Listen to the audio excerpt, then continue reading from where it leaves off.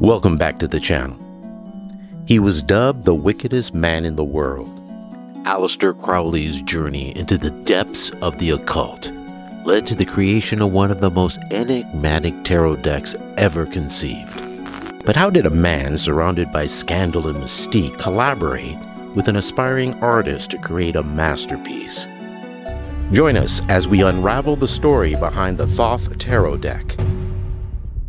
The Thoth Tarot deck emerges as a monumental achievement in the realm of esoteric tarot, blending intricate artistry with profound symbolic depth. Conceived by controversial occultist Aleister Crowley and vividly brought to life by the avant-garde artistry of Lady Frieda Harris, this deck transcends traditional tarot through its integration of astrological, Egyptian, and Kabbalistic symbolism. The Thoth Tarot deck is a testament to the power of collaboration between two visionary minds, but not one without controversy that escalated into a legal battle. The early 20th century was characterized by dramatic contrasts. Unparalleled technological advancements stood against the backdrop of social upheaval and global conflict. This era saw a surge in the exploration of spirituality and mysticism. Disenchanted with conventional religious systems and driven by the period's pioneering spirit, many started to pursue alternative routes towards spiritual awakening. Aleister Crowley was one who took that path. Aleister Crowley's life was a tapestry of scandal, genius, and spiritual exploration. Born into a wealthy British family, he quickly diverged from the conservative path expected of him. Renouncing his Christian upbringing, Crowley ventured into the esoteric world, joining the Hermetic Order of the Golden Dawn, a group devoted to the study and application of occult principles. His relentless pursuit of knowledge and spiritual enlightenment led him to establish Thelema, which he claimed was revealed to him during a mystical experience on his honeymoon in Egypt in 1904.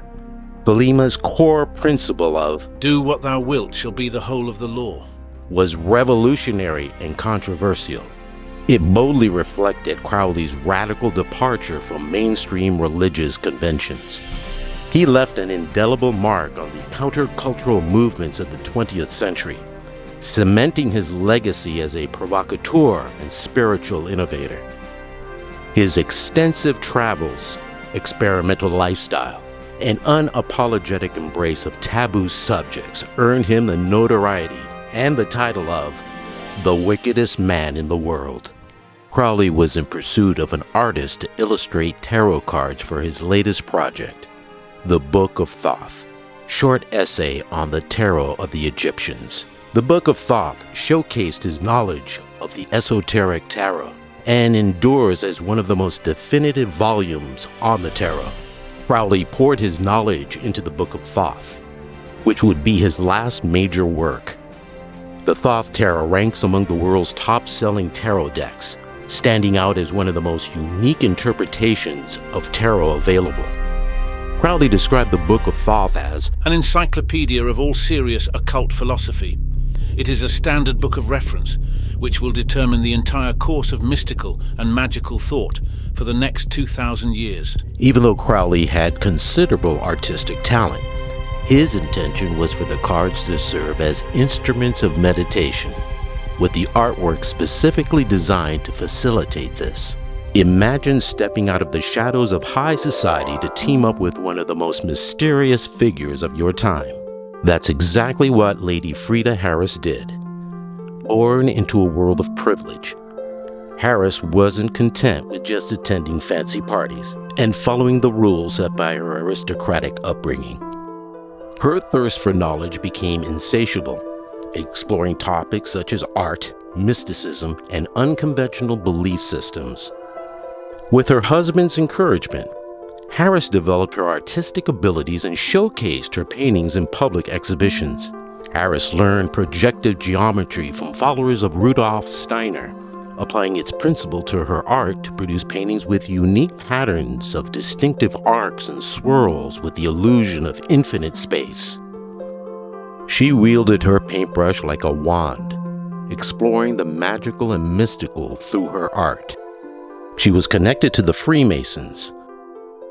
Her life took an exciting turn when she met Aleister Crowley, a man as notorious for his occult practices as he was fascinating.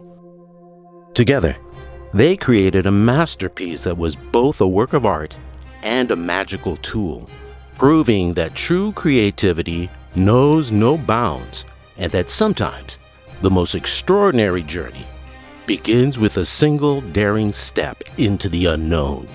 Harris's journey from high society to high magic shows us that the real adventure begins when you dare to follow your passion, no matter how unconventional. Aleister Crowley met Lady Frieda Harris in 1937 at the Royal Automobile Club at a dinner organized by a mutual friend. The historic encounter was the catalyst for a groundbreaking partnership. Harris, intrigued and baffled by Crowley's mystical teachings, confessed her confusion yet admiration for his work, sparking an intellectual and spiritual mentorship. Within months, she was not only translating Crowley's magical visions into art, but also immersing herself in his writings to grasp the secret language of the occult.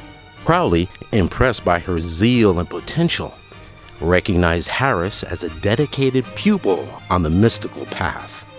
Alongside her tarot painting work, Harris engaged in a comprehensive study of magic under Crowley's guidance. To prepare her, he imparted knowledge in various disciplines including astrology, mysticism, yoga, and Thelema.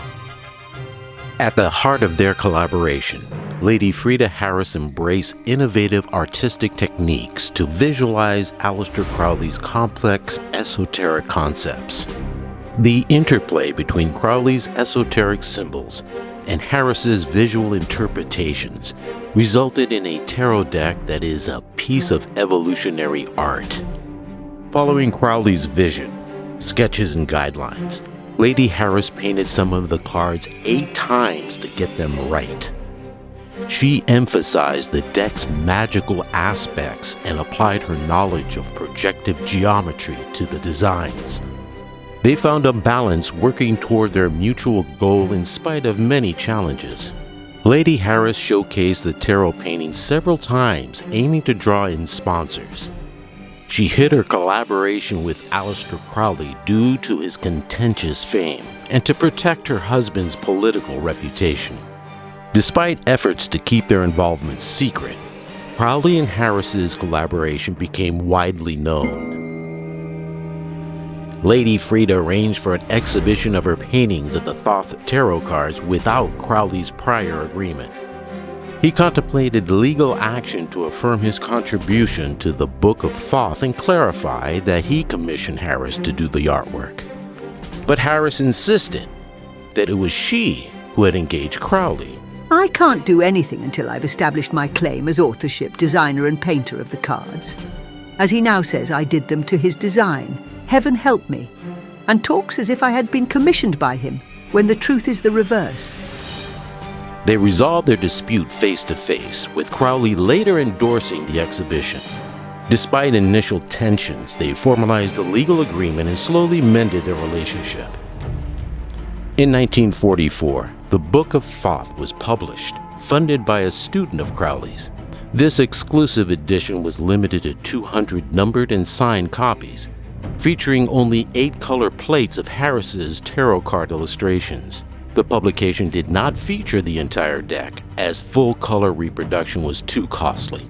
Lady Harris's quest to publish a second edition of the Book of Thoth and the Thoth Tarot deck never materialized in her lifetime, as she was firm against producing the cards in black and white. It wasn't until 1969, 7 years after her passing, that a colored deck was finally printed. It would take until 1977 for it to receive a printing of professional quality. Sadly, both Crowley and Harris passed away without witnessing the fruition of their work in print. Their bond lasted until Crowley's passing in 1947. Harris was named co-executor of his will. She hosted a wake in his honor at her home in London. Within the vast landscape of tarot, the Thoth Tarot stands out as a masterpiece of artistic and spiritual synthesis. Aleister Crowley's deep occult knowledge, fused with Lady Frieda Harris's innovative artistic expressions, created a deck that transcends mere divination. The success of the Thoth Tarot underscores the importance of collaboration, where the combined strengths and perspectives of its creators could forge something truly transformative, and inspires you to discover deeper context of its wisdom in your own journeys. If you found this video informative, be sure to like and subscribe for more explorations into history, spirituality, and the mysteries that continue to captivate our curiosity. Until next time, keep exploring, and may your journey be filled with enlightenment and divine guidance.